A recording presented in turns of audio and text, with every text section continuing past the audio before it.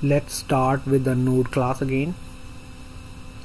So here is our node class, and I'm going to make it a generic class here.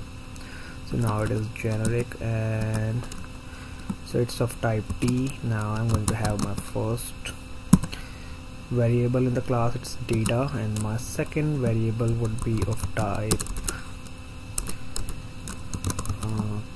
T, and I named it as next. Okay, now I want to make them public. Here and here. So these are my two variables, and I am going to create one constructor here, node, and then this node would be taking type T, data, as an input, and then it would be, what it's going to do is this dot data equals to data. So this is all this is going to do. And then what I'm going to do here in this linklet class,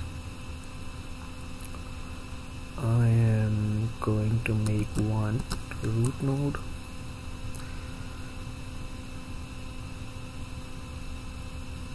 So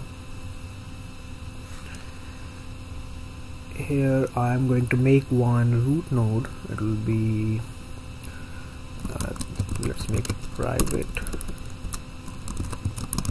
and it could be of type T, node T, and let's call it root. And this class will again would be of type T. Again, make this as a generic, and we have the root node now. And I'll create two methods here. One would be public void insert, and then the one would be public void traverse.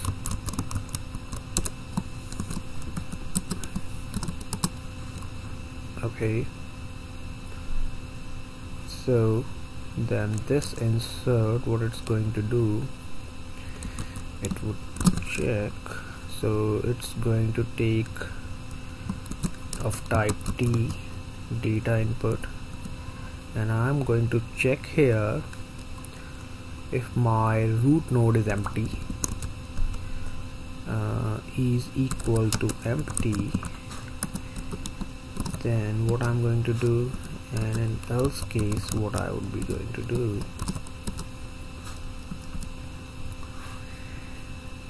so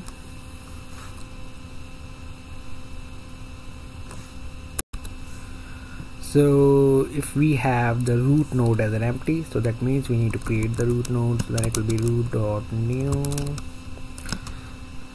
scripts, then it would be of type T, and it will be the data.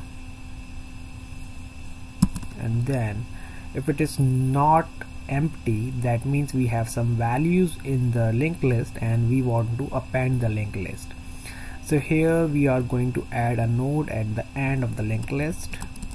Now how we are going to do it, let's see here.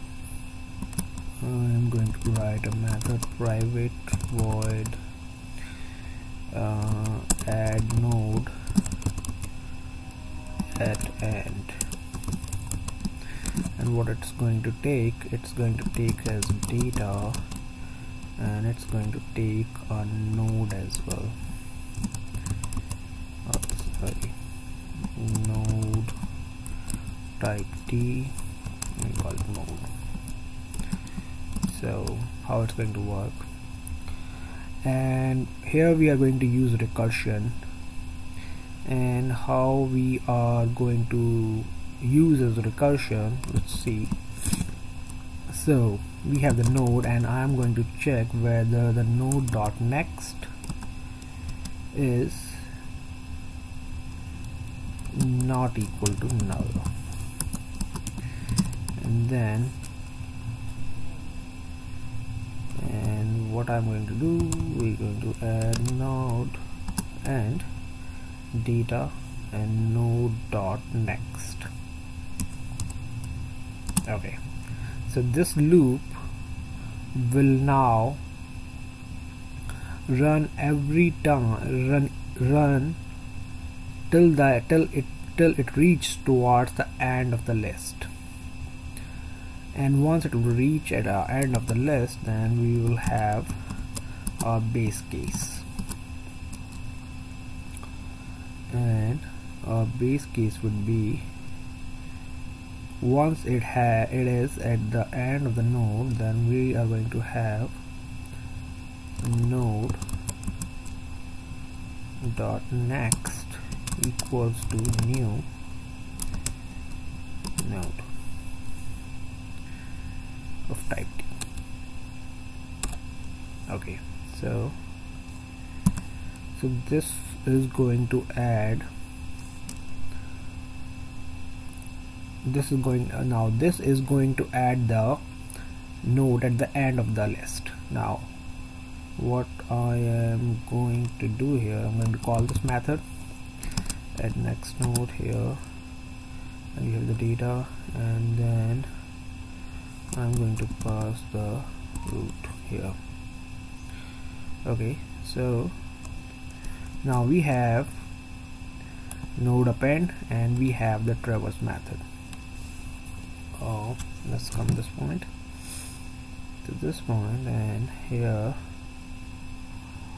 what I'm going to do, I'm going to write a traverse method.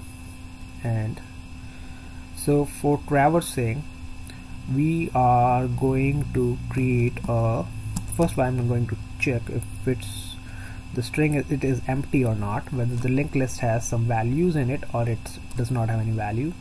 So I'm going to check it if root is equals to null, and I'm going to return from here. And if it's not, then I'm going to create my new node type T, and I'll call it actual, and I will give the value of root to it now, and I'll traverse it while actual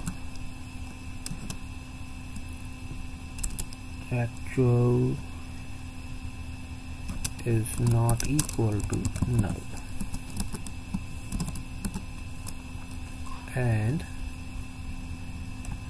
here I'm going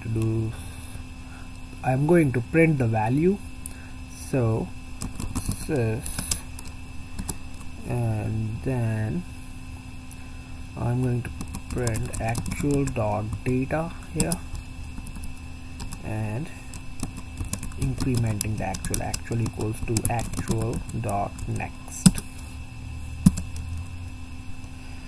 Now